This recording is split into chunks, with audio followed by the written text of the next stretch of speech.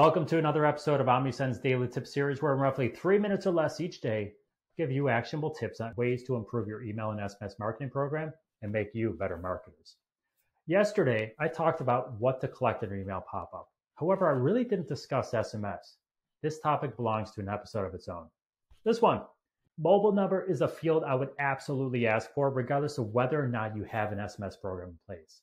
SMS is now a must-have marketing channel, and collecting this information now will be beneficial for a few reasons. Here's 5 of them. 1, like email, it's an opt-in channel, meaning people voluntarily raise their hands requesting messages. I am one of those people. Number 2, will let you know whether your audience wants to receive SMS messages. If they do, you should prepare to launch an SMS program.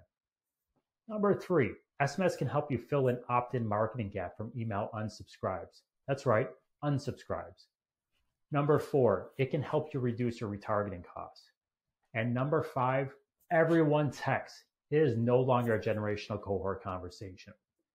Now, SMS sends increased 94% last year compared to the year before, which, by the way, also saw a 400% increase from the year before that. And automated SMS grew 258% last year. So if you're not using SMS, you're behind your competition. Wonder what simply asking for mobile numbers can do for you? Let's look at the company Divatress. They started collecting mobile numbers and grew their SMS list to 70,000 subscribers in only 8 months. 13,000 of those are SMS only, meaning they can directly communicate with 13,000 customers who would have otherwise been left to paid retargeting. And best yet, they generated 123,000 in SMS sales in the first 8 months. The channel now accounts for 7% of their marketing revenue. The verdict? Yes, collect SMS and email on your pop-up.